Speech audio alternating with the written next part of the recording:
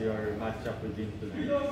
June is an amazing player. I don't have to stress it enough. I mean, everybody knows that he's very, very strong, and if he has a position, then that's all. That's it. And so I'm just trying to move my feet and run around him, and you just can't really contain the shot and hope for the best. And I'm happy that we were able to get there today, and that we were able to hold him a bit down, you know, which is not a guarantee even if you play perfect defense. And it's good that now our coach is leaving us, you know, we put a little pressure away from him, and he can enjoy his experience for the Miami Heat. And so I'm very happy everything worked out the way it did. I can't speak about the Miami Heat, but he can. I got the message.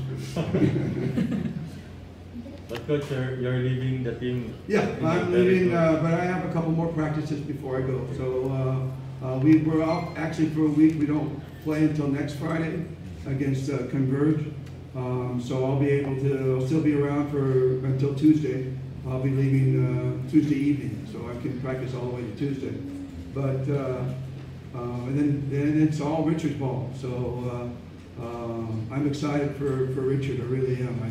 You know, the guys respond to him so well, and he knows the game extremely well. So I'm just excited he's going to have that opportunity.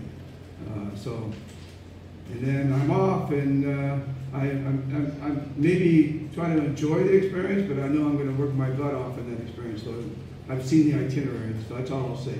It's hard, but it's a tough load what they're expecting. So we'll see how it goes. He still spoke about the man. Did I say I was excited?